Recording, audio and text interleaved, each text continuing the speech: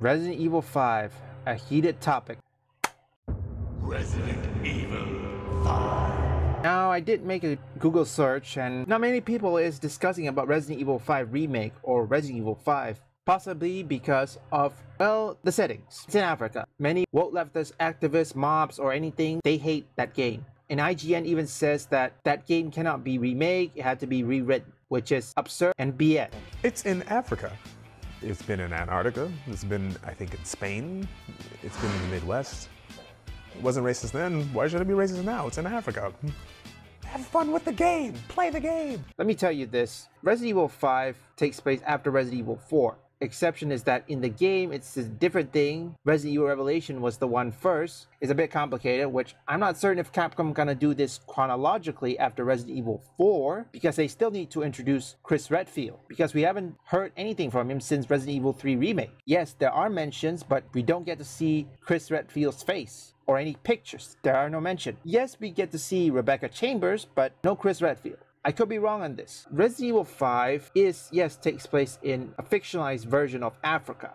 Like people say, it's in Africa. Just have fun with the game, play the game. The first improvement, I believe, is that this game don't race swap, okay? I mean, regardless, you had to fix Sheva's AI. I think that's the one thing you had to do. Make her compatible. And the next one is the shop and inventory system. Now, unlike Resident Evil 4 Remake, Resident Evil 4 has the merchant, while Resident Evil 5 doesn't. Before you even enter a chapter or anything, you have to purchase some stuff, upgrade. Even the money system is a bit concerned or a bit problem, because I don't know if you know this, but sometimes I have to use a cheat engine just to increase my money, you know, to upgrade all the weapons. When you get to a certain places to fight bosses or anything, those bosses get super tough. Trust me, I don't know how many times I've lost. I mean, I lose count. I feel I was playing Dark Souls for this matter. And the inventory, another thing, is that could be an improvement because each have 9 slots, okay? That's good if you manage it correctly. Like for me, I normally like to put the healing items to Sheva so that she can heal me. So I only pick 3 weapons that I know, because this is the problem when it comes to that. Gonna have to leave at least another 3 or perhaps 2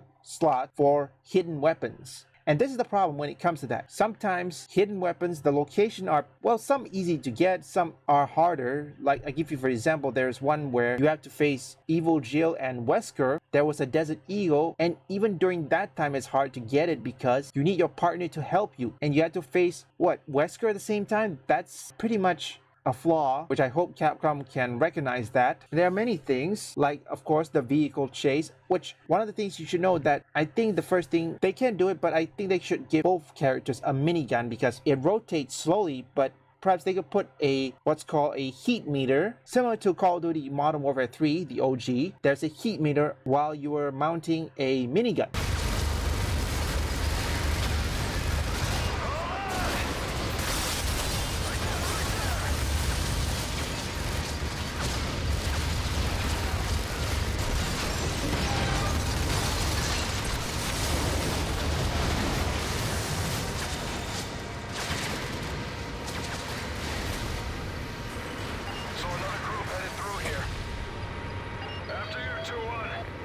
Weapons, there were a variety. Some had to be purchased, which, okay. Another thing we need to address is during the final fight. I mean, 2 times, the first phase and then second phase, that's good. Just like in Resident Evil 4 Remake, I hope the final ending is still the same. Now, I'm not certain if they're going to cut some stuff. We all seen what happened with Resident Evil 3 Remake. They cut a few things. Because Resident Evil 5, if it were to do a remake, I'm not certain if many people is going to cover it. I mean, gamers will buy it, but it'll be a similar situation to Hogwarts Legacy or Stellar Blade. People will buy it and it will never mention by any mainstream or perhaps any media in the mainstream industry or video game journalists. It's not going to be mentioned because of its setting. Fictionalized version of Africa. That's the thing. Now, enemies, some of them are, I think you can dispatch it with a bazooka, but the Reapers are the one thing that people have either love or hate it because they spawn sometimes randomly. Yes, first encounter is okay, you can know that, but the next one, there are times where they spawn randomly after that. Well, the rest should be DLC like Lost in Nightmares and the Escape or something, I don't know what it says. It will be a hot topic. However, video game journalists, they're not gonna pick it up. Even if this game was remade, many video game journalists like IGN,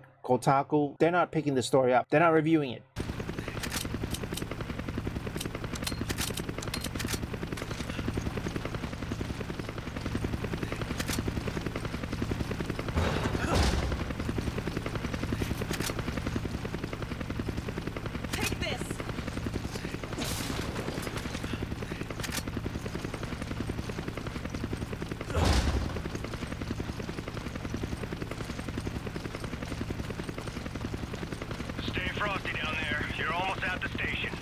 Leave a like and subscribe. Comment down below. What do you guys think? If you have any suggestion, put it in the comments. And if you want to see woke or anti-woke detected, you can visit my third channel up here.